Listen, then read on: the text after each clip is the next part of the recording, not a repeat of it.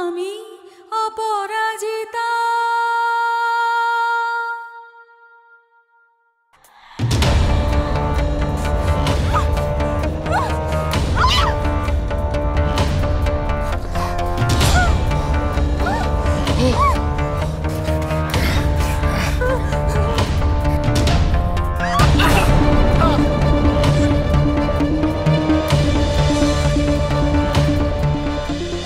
बोला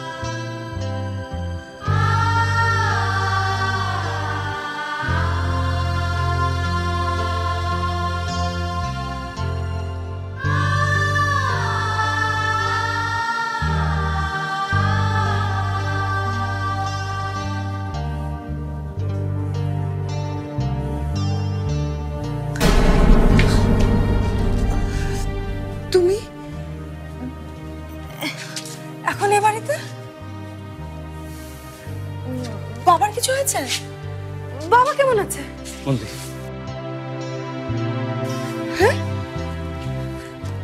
কাকা বাবু এখন ভালো আছে। এখন ভালো আছে মানে? বাবার কিছু হয়েছিল? কি হয়েছিল? হ্যাঁ, পেটে ব্যথা? হ্যাঁ, আমি বলছি তো, এত ব্যস্ত হওয়ার কিছু নেই। কাকা বাবু এখন ভালো আছে। তুমি তুমি কাপড় বদলে নাও, তারপর ওনার কাছে যেও।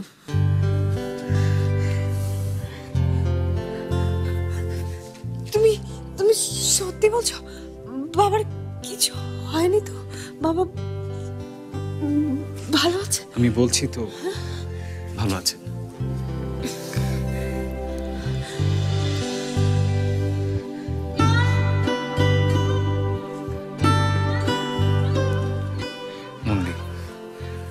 তুমি তো ওই ঘরে যাবে, তুমি আগে ফ্রেশ হয়ে নাও, তারপর যেও।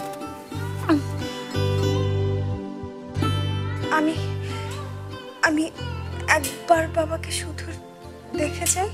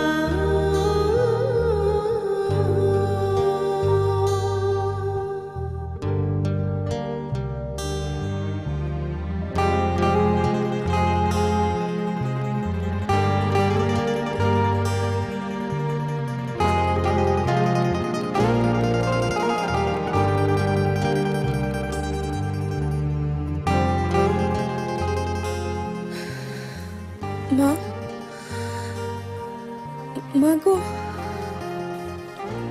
মা, তোমার কোলে একটু মাথা রেখে শুতে ইচ্ছে করছে মা।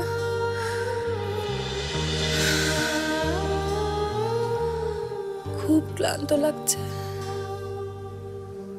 খুব।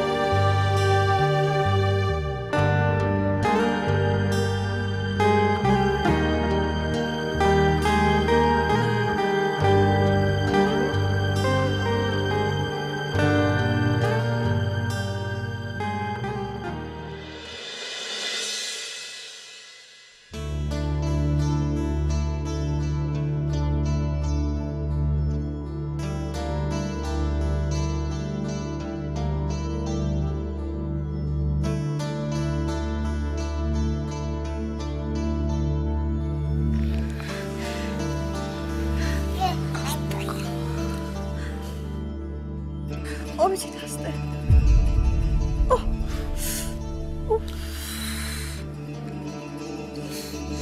তুমি তো দেখছি নন্দার চেয়ে বেশি ভয় পাচ্ছ। লাগছে তো। লাগবে। আমি এখন ভয় পাই না।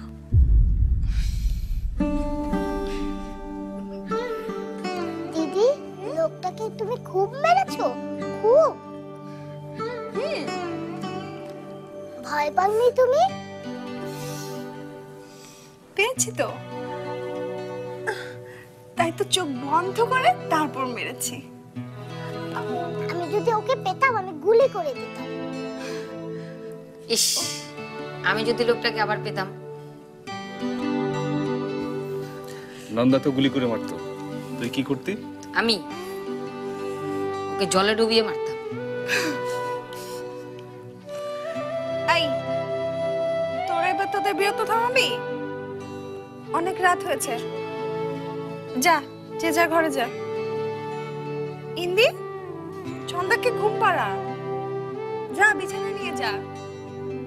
তোরও তো ঘুম চলে আসছে, চোখ ঢুলু ঢুলু করছে। সবাই এভাবে দাঁড়িয়ে আছিস কেন? যা যে যা ঘরে যা, শুয়ে পড় গিয়ে। কি হলো? কি বললাম আমি? যা, তোরা গিয়ে শুয়ে পড়, কাল স্কুলে যেতে হবে না? একটু দাও তো। এবার কিন্তু আমি রাগ করব। যা, তোরা সবাই শুয়ে পড়। সুনন্দ, যা তো ওদেরকে নিয়ে যা। নন্দা যা।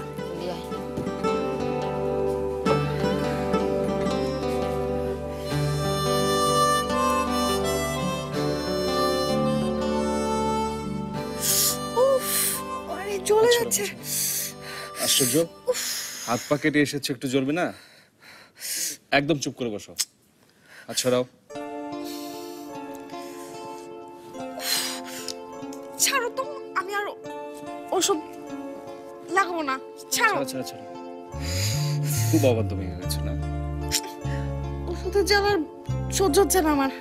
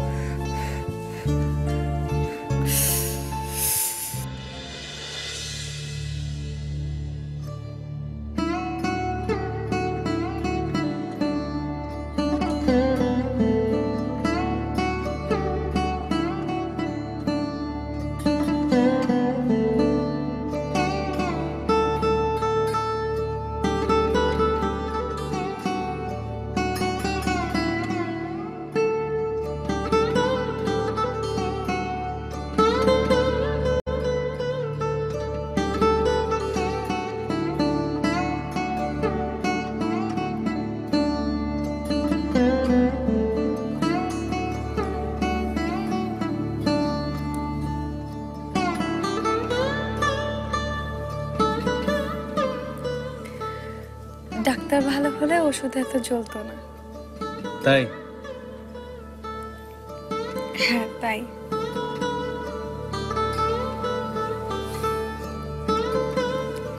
হয়েছে, আল্লাহ আল্লাহ। ও পাটাও কেটেছে না? না না, তেমন কিছু না।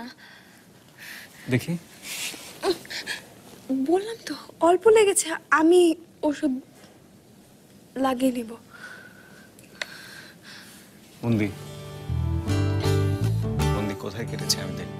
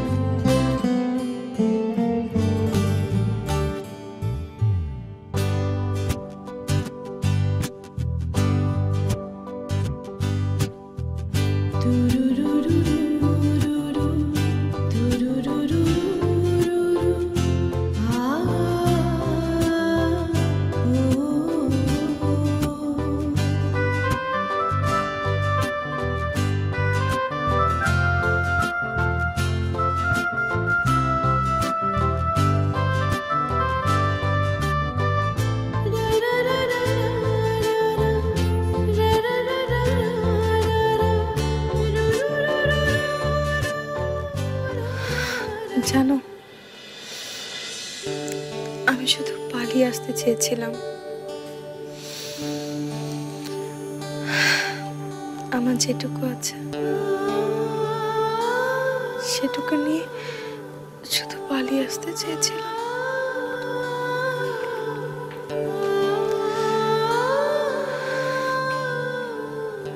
আমি একবারও ভাবিনি লোকটার পথ আমি আটকাতে পারবো,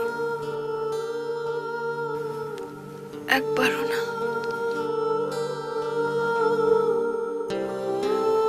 লোকটা আমার ব্যাগটা কেড়ে নিল, আমি ভাবতেই পারিনি ওটা আবার আমি ফিরিয়ে আনতে পারবো।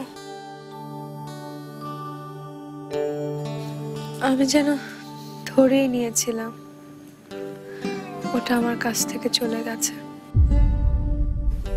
লোকটা আমার ব্যাগটা নিয়ে চলে যাচ্ছিল, আমি তাকিয়ে দেখছিলাম।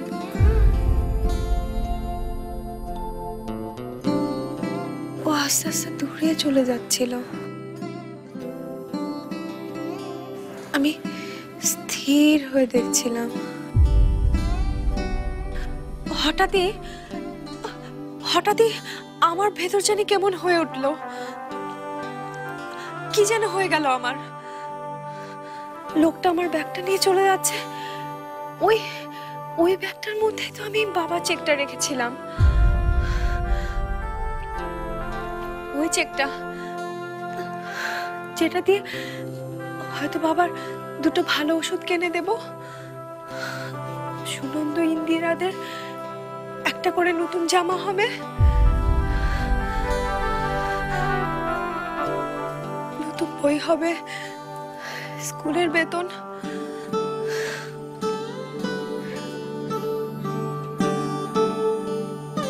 কয়েকদিন হয়তো ওদের থালায় ভালো মন্দ কিছু দেওয়া হবে, ওরা খুশি মনে আনন্দ করবে। আর ওই ছোট ছোট আনন্দগুলো তো ওই ব্যাগটার মধ্যে, আর লোকটা ওই ব্যাগটা নিয়ে চলে যাচ্ছে।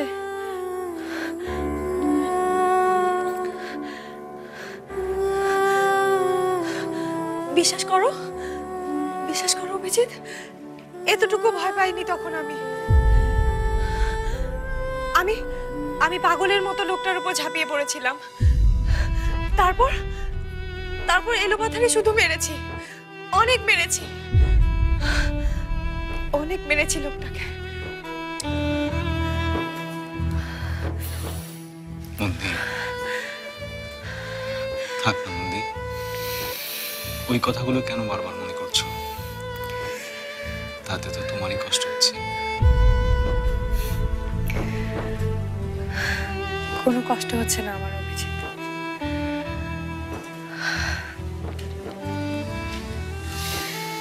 রোজ প্রতিটা দিন তো আমি শুধু হেরেই যাচ্ছি। আজ অন্তত আজ আমার দুর্বলতার সুযোগ নিয়ে কেউ আমাকে হারাতে পারেনি, কেউ না।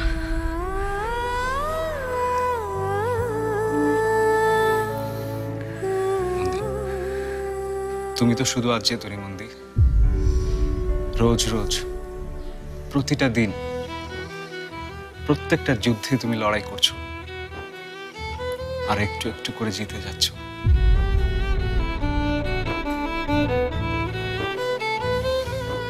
সত্যি বলছি মন্দির, তুমি জিতছো, আর তুমি জিতছো বলেই সুনন্দ, ইন্দি, নন্দা, ছন্দা ওরা সবাই ভালো আছে, ওরা ভালো থাকছে।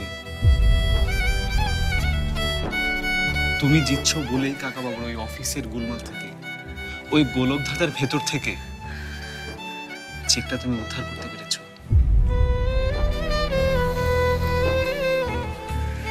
মন্দি, তুমি কখনোই ভাববে না তুমি হেরেছো, তুমি অবশ্যই জিতবে।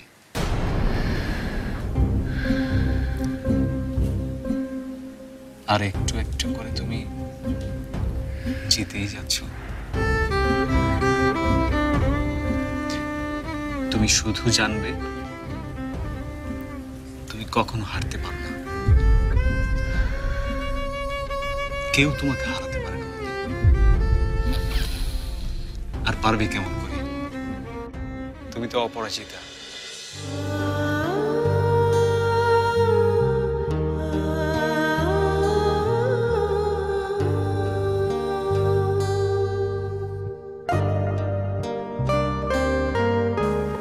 এই জীবনে,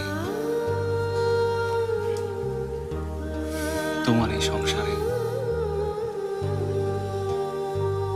তুমি অপরাজিতা।